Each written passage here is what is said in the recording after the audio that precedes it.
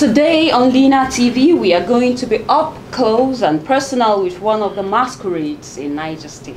Our guest today on the interview is an educationist par excellence, an astute politician, a philanthropist, a game changer, a loving husband, and a dedicated father and grandfather, as well as a mentor to many young politicians in Niger State and beyond. Our guest today is a pioneer of leadership, servant leadership initiatives. It will interest you to know that our guest is not only a game changer, but a traditional value promoter. This has earned him several titles across the 3 geopolitical zones in Niger State and Nigeria in general. Amongst his numerous titles, he is the Sodengin Nupe, he is the Badagoshin Agaye, Sardaunan Arewa, and the Talban Minna. I know by now, I am sure you have an idea of who we are meeting with today.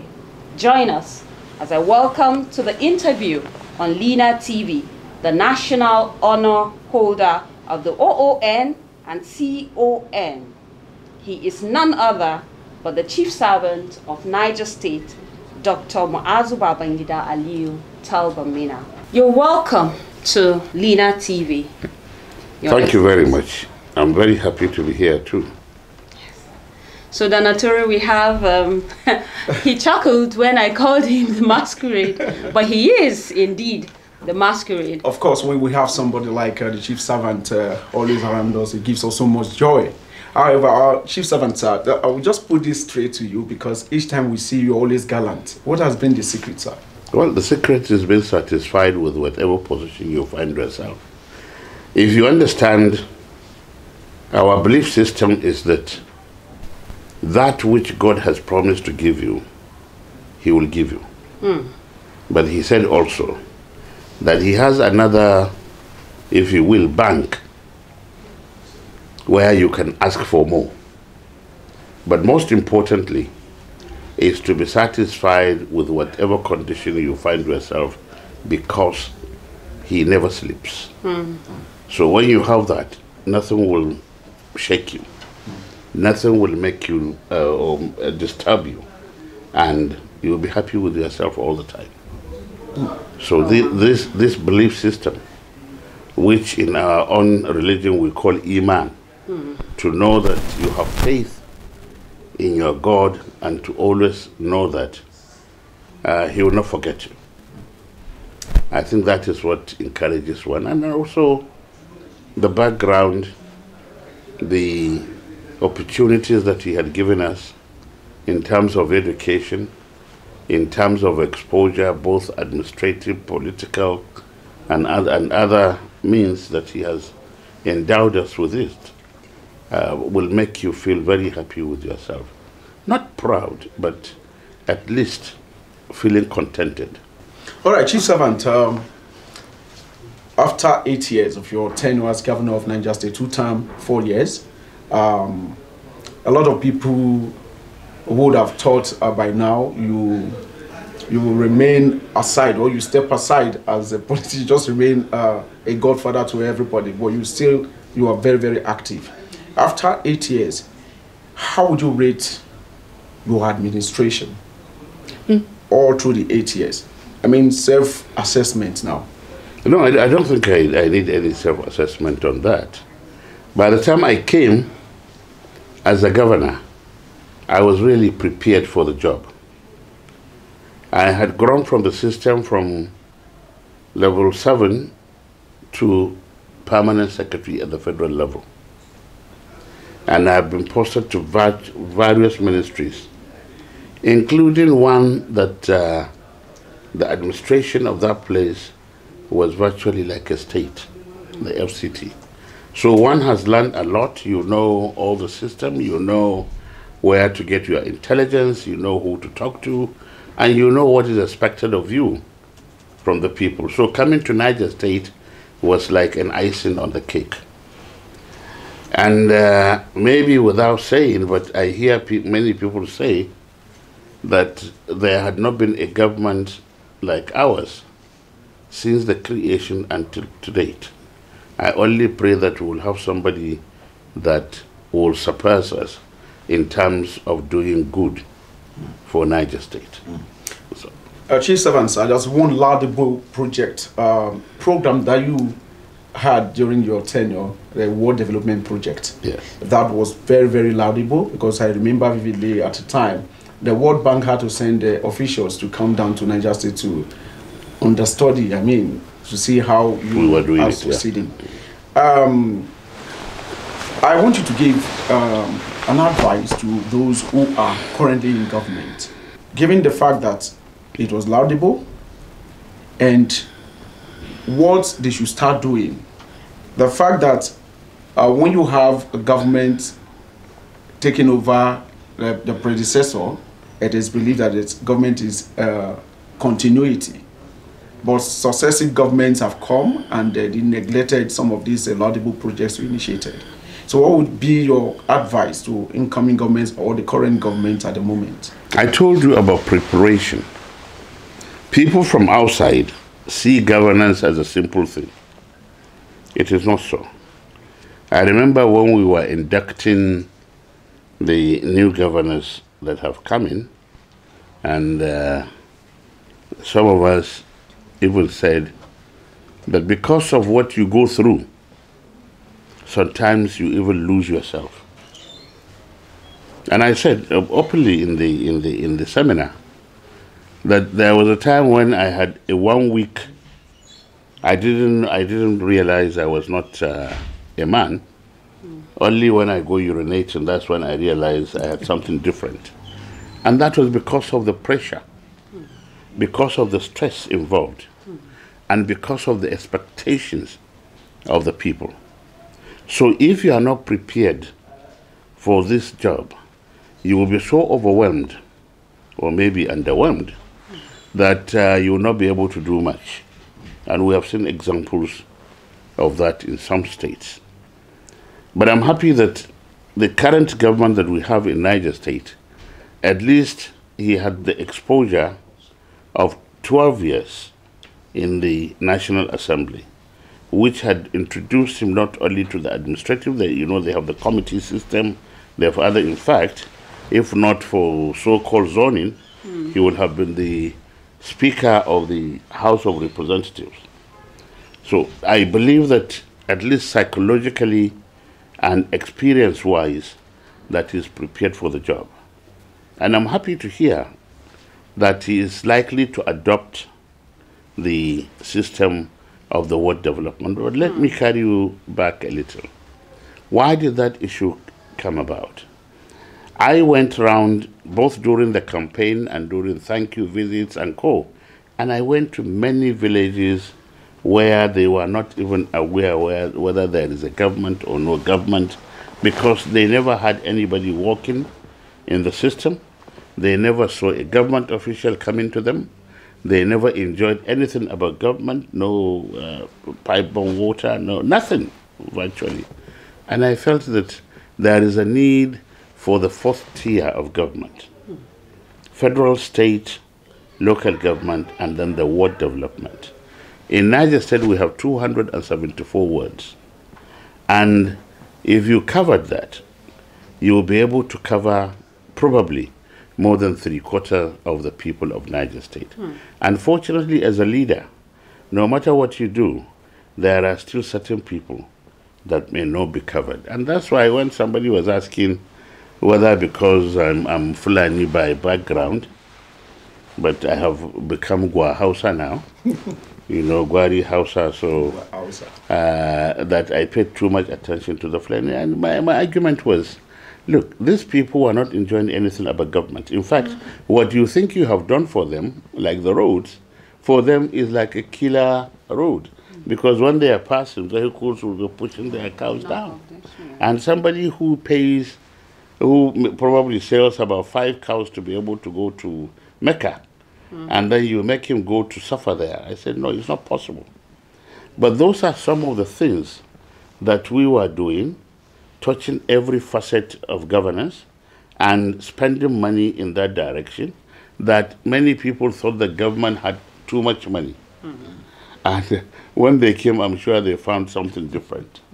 That once you are experienced, you will be able to govern very well. You will be able to understand what needs to be done, and without too much exposure to government finances, you know, you should be able to understand what the people want.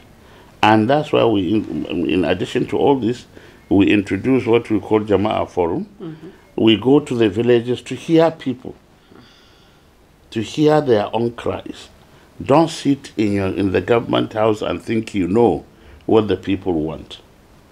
And by the way, don't overgeneralize, because what may be needed, for example, in Shiroro local government, may not be what will be needed in Mokwa local government or in Mashegu local government, because you need to appreciate that the needs could be different. While Shiroro may be looking for security, Mashegu may be looking for education.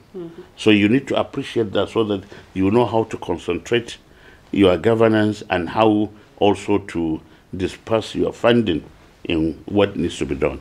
But I was so happy with the fact that God gave us a chance to introduce that word development, because I faced a lot of opposition that many people didn't know.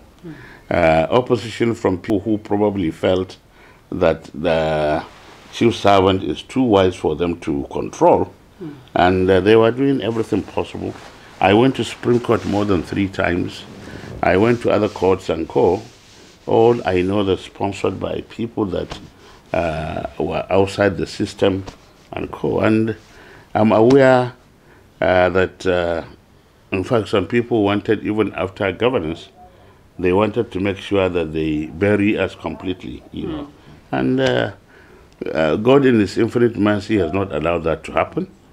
So, but importantly, during the election of 2011, the opposition, which is within my party, not even outside my party, within my party, what probably saved that election was the word development. Because all the words at least has been carried along, and people said, no, what has he done wrong? But believe me, the election of 2011 was tougher than the election of 2007. Because we have been able to mobilize the people to appreciate and now to expect from their governments what the government has to do for them. We introduced free education from primary school. In fact, we extended it to secondary school, not just junior secondary school. We made sure every student in every university or tertiary institution was paid his scholarship. In fact, I went around anywhere where we had up to student of 100 or 200, we gave them buses and some money to open what you can call this little shop, so that they can make money and be able to move around. So people were happy. IBBU was so strong at that time, and thank God all the institutions were okay. In fact, if you notice, most of the new buildings in the College of Education were during our time, because we were able to speak to, well, TED Fund now, but we were able to speak to them, and they came helping, and there was an excellent provost in the school, Rashid, that he was able to get many things done. And we wanted to build University of Education there, so that while it is still producing NCE teachers, it will also produce BA education, B.Ed education, and co. Why? Because out of our 19 northern states, none has up to 50% qualified teachers. And without qualified teachers, you can't go beyond the qualification or the of your teachers. So we wanted to make sure that we produce enough teachers. And I was happy also when I wrote my application for the university. The federal government at that time, the government of Jonathan, also saw it and wanted to create 6 universities of education. Unfortunately, when Buhari came, he killed the matter. So I hope that the new government that is coming in, and now with the private universities coming up, that things will catch up. We can do Nigeria of our population of 200 million plus can do with more than 500 universities. And the universities don't have to be too large. Any small university or specialized university that will concentrate on particular production of particular specialization, that will be excellent. And so let's continue and see what will happen. If things become difficult for the states and for the federal government, there are many ways to kill a cat than by chucking it. Probably this is the time for the federal government to start looking at alternatives of how to fund education. Federal government probably, in fact, we used to say that does not have, should not be involved in secondary school education, in the primary school education. But we knew at the time when we had these federal government colleges and the unity schools and co, I believe that we have now gone beyond that, and that the concentration now for the government is really to become a regulator and to give incentives for the private sector to get very involved in provision of education in the country, whether elementary, secondary, and funding. I haven't read the law establishing the loan system, but I'm aware of the loan system in the U.S., where you get the loan to pay your school fees, and you have a moratorium period when you finish to be able to pay. And I'm aware that the government in the U.S. sometimes will just wake up and say they had, written off the loans.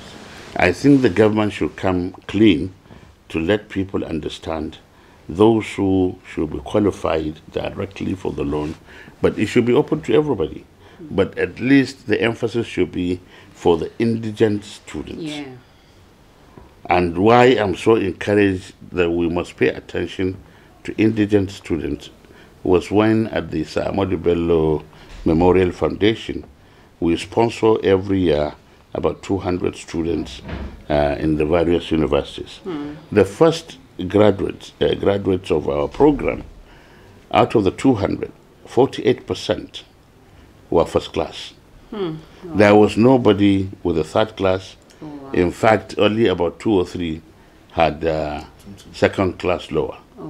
So I believe anybody given the right incentive and the right foundation will be able to do more. But those people, if we had not picked them, probably they would never have been in school. That's true. Then the other issue that I think we should be concerned is that we are producing people without work to do. Maybe at the time that many universities, the older ones, Ibadan, ABU, Nsukka, were there, the production was for civil servants first, for the colonial officers, and then later on for independence. But now, there is the states and the federal government cannot provide work for the number of people that are graduating. And so it means we must look at our curriculum. If the curriculum was to produce administrators and teachers, what will be our new curriculum now? At least I'm happy that many of the universities now are involved with entrepreneurship, and people are being taught what to do. And then the emphasis, I believe, every university should be able to do research and find out what does the market want. If the market says, oh, this time we're looking for communicators, then mass communication and other areas will be emphasized. No, we are looking for judges. Then it means we emphasize the law schools and other places. No, we are looking for medical people, So these are the ways that other people develop. And universities also will concentrate on areas that they will be able to produce more. There are universities in the US that they will say at no time would the population of our university be more than 1,500 students. At no time.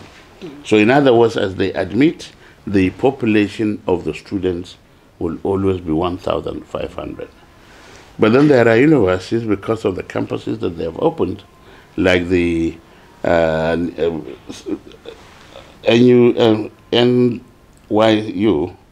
that New York University, that has probably more than 500,000 to 1 million students in the various campuses and co. I remember also the university that I attended had other campuses in other towns for the undergraduates, but for the graduates are concentrated in one place and co. So we need to appreciate and understand that. And we also need to know, what does Nigeria need now? What do we need as Nigerians? What does the country need to move forward? And then tailor our curriculum towards that. But we cannot go back, or we cannot continue with the old curriculum and believe that we will develop. No, we cannot. Chief Servant, sir, it's very good you've touched some of the questions we wanted to ask. Oh. However, you seem to have intuitive knowledge of some of our... Before we came, but quickly, let me just I want to highlight on some of the points he had raised, and this is a clarion call to the government of Niger State. You know, this is the reason why we need elder statesmen in places where things matters. You understand? The World Development Project, please, we are I don't know if we have to plead that they should pay attention to see if they can go back to the drawing board, because this is more, as far as I'm concerned, it's more like a grassroots project that has direct bearing on the people. So I just wanted to please plead with the state, on the Niger State government to please listen to this point. And thank you very much, Selin Moses Akali. Chief Servant, you mentioned most of the things or some of the things rather. The educational aspect. We remember during your tenure, we had students who were preparing for either NECO or WAEC, and the government of the day took up their registration fees. Yes. When I came, what was the secret? And I mean, how what would was you the intention? The intention. Yeah. When I arrived 2007, I discovered that both WAEC and NECO refused to release the result of some students. And after I investigated, I discovered the majority of them were really in no position to pay. So which means their result would never have been released. And which means they wasted their time, because without the evidence that they have been to this and they have passed this examination, there is no way they could go anywhere. So I said, after looking at it and understanding that the major problem was not the fault of the students, but more or less because we have not been paying attention to even know what's happening in the state, I looked at it and said, you cannot segregate, because you cannot say, oh, so father can pay, therefore you will not pay for him. I said, okay, let's pay for everybody. And I realized after we started that people were paying attention to going to school too. Yes, very well. And up to the time I left, I paid for the 8 years period that I was there, both for NECO and WAEC. And in addition to that, I discovered at the time I came that Federal University of Technology, Minna, we were third in terms of the intake. Kogi and Kwara were ahead of us. So I also went to the university and asked why a university in Minna, that Kogi and Kwara, will be ahead of us. And they told me. So we agreed. We entered into agreement with them. I was paying 70 million naira per annum for them to train some of my students to be able to qualify for the examination and to be admitted. Oh, wow. And after about 2-3 years, we came first.